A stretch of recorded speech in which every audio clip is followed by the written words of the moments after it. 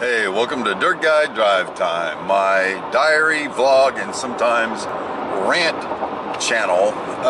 It is Thursday, September 12th, not July 12th, September 12th, 2019, and I am heading home from work early today.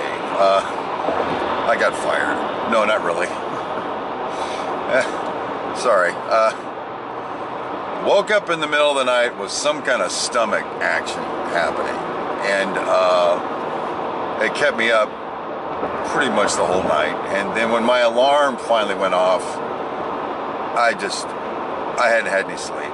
I was so exhausted, so tired. But you know, I try to go to work every day no matter what. So I was waking up and I was having a hard time keeping my eyes open. But I decided if I took a shower, that would fix things. So I took a shower, felt a little better, put a gallon of coffee down my throat, drove off to work. And I gotta tell you, it was a struggle getting to work. I normally drive pretty fast, let's say, because I don't want to be arrested. But not today, baby. I drove a little slower and had the window open so the cold air would hit me in the face to keep me alert. I got to work and I thought, okay, I can do this, but about 6:30, I texted my boss. I'm like, bro, I don't think I'm gonna get through this whole day. So he told me, get done what you can get done, set up your team, and just get the hell out of there. So that is what I did. So I don't know, I worked just over half a day. Hey, congratulations to me. What a professional. But one of the things I wanted to get done today was I got my project engineer, is a really good kid. He's got a master's degree in construction management. I don't know why I call him a kid. Maybe it's because he's in his mid-20s and he's got a master's degree. He's been struggling a little bit with getting things done timely, accurately, things being complete. And there's two ways construction would handle this. Predominantly, it would be to call the dude in and say, what is your effing problem?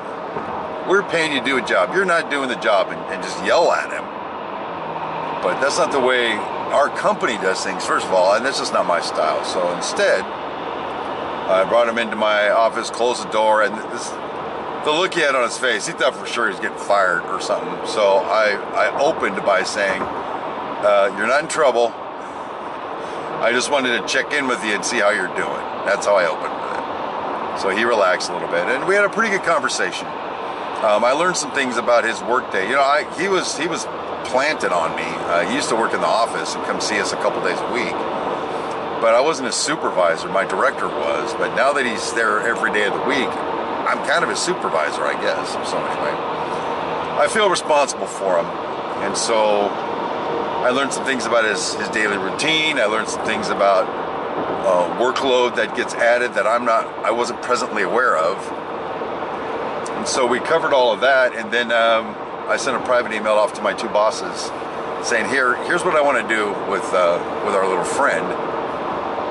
And they're in agreement, and they thought it was cool that, you know, I'm taking the initiative. But here's the thing, and I'm bringing this up, and again, not so much comedy today, people. You're lucky I'm still awake while I'm driving. Whoa. And then I almost witnessed an accident. You know, you get one of those about twice a week. Boy, that got my adrenaline going. I don't know how that guy didn't hit that guy. He was swerving all over the freeway. Too bad I don't have a camera on the front. Where was I? Oh, you know, I've got this basic tenet of my belief system, which is to put good into the world, encourage other people, lift other people up, help other people on their journey.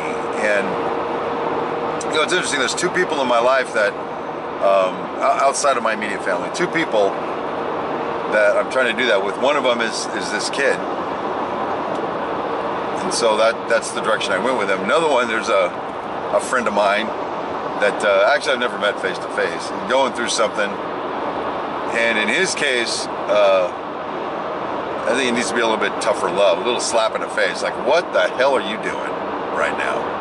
You need to put on your big boy pants and make this happen, that kind of thing. I'm pretty tired, so I'm probably not making any sense right now, but So, but even still in that, it would be to help somebody get through it, to get along. and you know, heal up a little bit and move forward. So anyway, yeah, guys, that's what I got for you. I'm hoping I can get enough sleep that when I get home that I can still get up and go enjoy date night with Cindy Brown, the queen of everything, my wife. But if not, I'm just going to sleep until morning. So anyway, I wish I had more for you, but that's what I got for you. So until tomorrow for the big weekend wrap-up report, my name is Steve Brown, and don't fall asleep at the wheel.